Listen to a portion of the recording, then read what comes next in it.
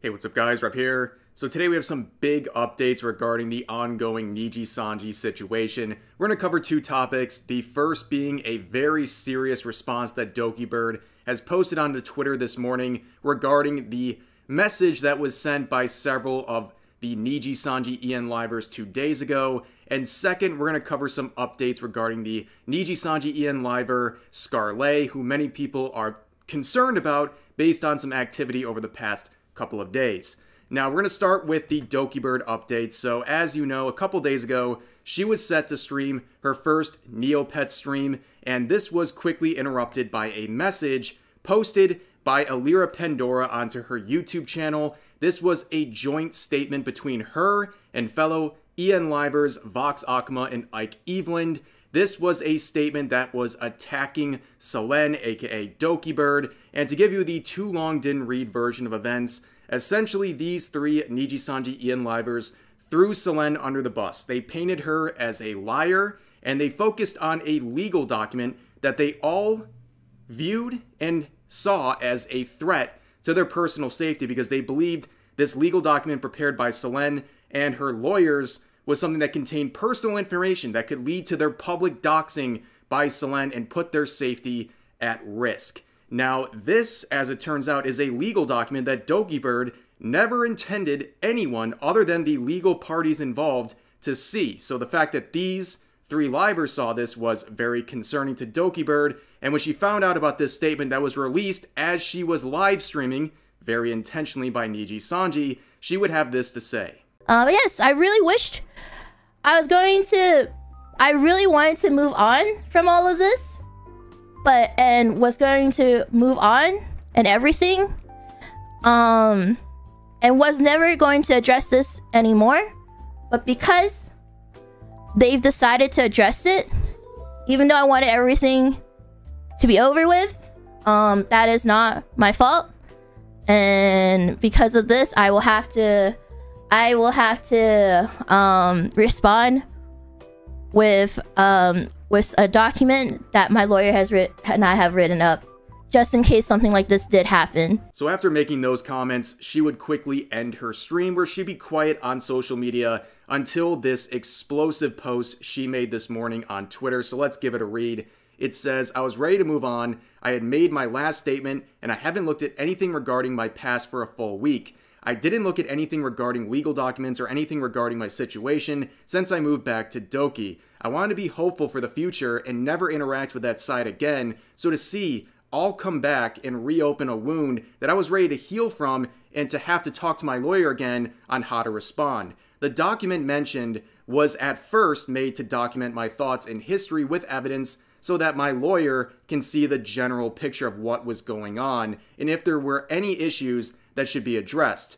It was first made during my darkest time mentally, and I wrote everything on my mind by little at that time. I made the document thinking that it was never going to be public to anyone but my lawyer, although it was a document filled with my personal information as well as privacy information that should not be public. There were no other addresses or specific locations mentioned regarding a recording. This was not intended to be anything other than a distribution test for planning of a collaboration event between two people, which happened to be left over from one test recording. And I never recorded any other conversations with anyone. The recording was never shown anywhere, even in a legal setting, and there are no other records. However, I regret that it was mentioned, and I am sorry to all the parties affected for the misunderstanding in this." She goes on to say, "I requested that I just wanted to move on. Sometimes I didn't hear anything for days from lawyers on the other side, and I felt like I'd be alone and isolated for a long time. It made it so hard for me mentally. On February 5th, my lawyer discussed and said it will be best to show the document I wrote to the other lawyers, as we have not heard from them for over a week or any negotiation talks or given a meeting to discuss after my request to part. It was never intended to be used for anything else. I've asked my lawyers to convey that and have communication that the document as it was written wasn't going to be released anywhere, and my lawyer did so when sending the document. Less than 2 hours later, after my lawyer sent the document, the termination notice came out. I was very shocked, but thought that was the last time I will hear or think about the document, and that this, personally and my own opinion, was the end of the lawyers and legal involvement. All of the communication was done between lawyers in Japanese. Things are not black and white, and everything gets more complicated and muddled when lawyers are involved in a different country.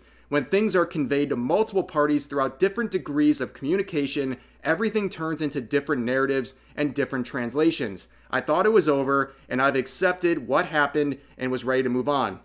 Everything that I posted to the public about this situation was a response. If it was a month ago, it would have been different, as I was angry, but I was also very alone in my head. But it's not a month ago, and I've accepted it. I've wanted it to be neutral and private, but now the whole world is involved and the public is watching every step that happens. I am not perfect and I have faults. I had to watch my dad cry and break down in front of me for the first time in my life last night. Despite everything that has happened, please show kindness to all parties involved. There are real people behind the monitors. One of the reasons why I wanted this to be private is that the internet can be a cruel place, and I knew this would happen the moment this type of notice drops. What I didn't reveal to anyone, and only my parents and therapist knew, was that it was not one attempt, but two, which happened a few weeks after the first. My parents found me in time after searching for me for hours before anything happened. I was in a really dark place, and I don't wish this for anyone.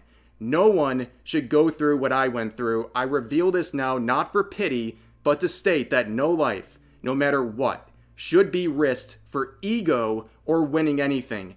There are no winners in this. Please don't make it like high school. Treat everyone like adults and with some empathy and kindness. For those who wish to see receipts or documents or anything else, hoping I will reveal them, I'm sorry, but these are things that should be private and, if needed, between lawyers. Revealing private documents and talking about the details within will only make things worse and more complicated as outside parties get involved and will just hurt everyone. No one deserves to be pushed over the edge. So many people have gotten hurt and involved, even if they were innocent bystanders. In the end, I will always be here to respond, and that is the only thing I will do in public. I hope this will be the last statement I have to make. So to sum up what we just read, the major takeaways is that we found out that this situation harmed Dokibird even further than we had known, and also that this, again, she's made this clear over and over again, this was a matter that was supposed to stay private. This was not supposed to be something that came out to the public. This legal document that she was preparing with her lawyer was not something to be shared with anyone other than the legal representation for Nijisanji. But as we have already seen, there are at least 3 EN Livers from Nijisanji who have reviewed this document against the wishes of Dokibird. And further on, this seems like a very clear path for Dokibird that she is only going to respond to things that are already being said. It's very clear from the jump here that the second they found out about this legal document, they immediately terminated her. And ever since, Dokibird has wanted to keep this thing private. But every time Nijisanji makes a public statement against those wishes, she is going to respond in kind, and hopefully this response made only a few hours ago will be the last of this public side of this entire situation. But of course, we've seen Nijisanji continue this situation and to continue bringing this up publicly, so I don't have a lot of faith in that, but we'll have to see how things play out. Now, there's also a running meme right now on social media where people are tracking the subs of Dokibird and Elira Pedora, where the joint statement was made, that was the channel was made on, where there's a race to 550,000 subscribers on YouTube, where Dokibird is trying to gain subs to hit that number, and Elira is losing subs towards that number. And right now, here's the official tally. You can see Dokibird at 529,000 subscribers, and you can see Elira Pedora at 574,000 subscribers. Obviously, Dokibird gaining massive amounts over the past couple of days, Elira losing a lot. And you can see it right here. Ever since the joint statement was made on the 12th, she has lost well over 20,000 subscribers. And that is the result of really the placement of this video, the fact that it's on her channel, her defending Nijisanji as well as the defending of Nijisanji by other EN livers. This is the most recognizable place you're going to see the damage taking place, because that's where the video was uploaded instead of the main Nijisanji channel. And also people are just upset about what was said in the video, so that makes things even worse. But moving forward, we know she's not the only one losing subs.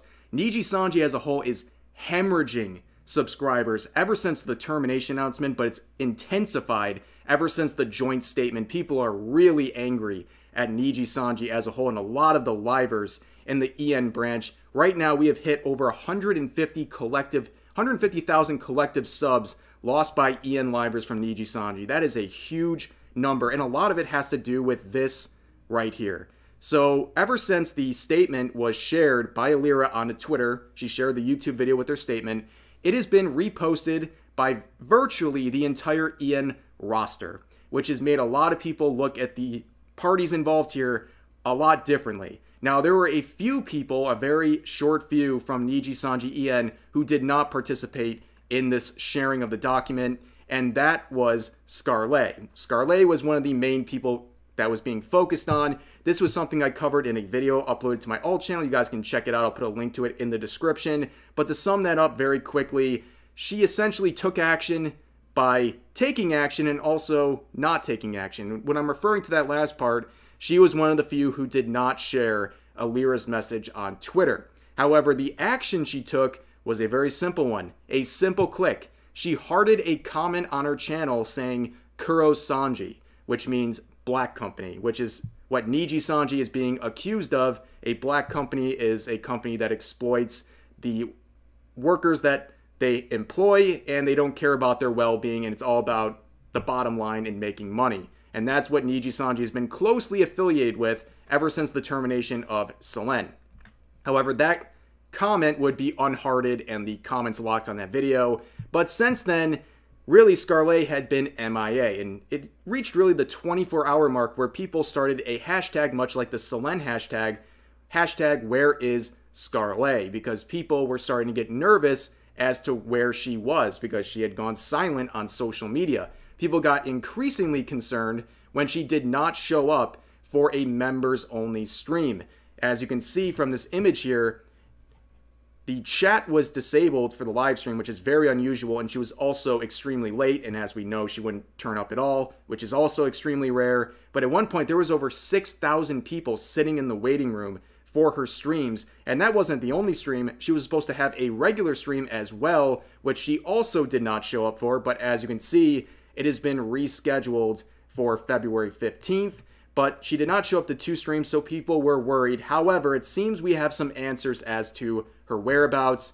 This individual on Twitter claims to be a friend of Scarlet, and he said that he had a phone conversation on Discord where he learned several things. Number one, she's okay and that she is staying currently with her mother, and she's taking a break from the internet, and she is not going anywhere. She's not terminated or anything like that yet. She's just taking a brief break. And that is something that was reflected in a members-only community post that was uploaded onto YouTube by Scarlet. Of course, that is a members-only paywalled post, so I can't show it, but it basically reflected everything that was just said. She apologized for worrying everyone and that she was staying with her mother and that she will be taking a small break from the internet and she'll be back soon to, once again, stream.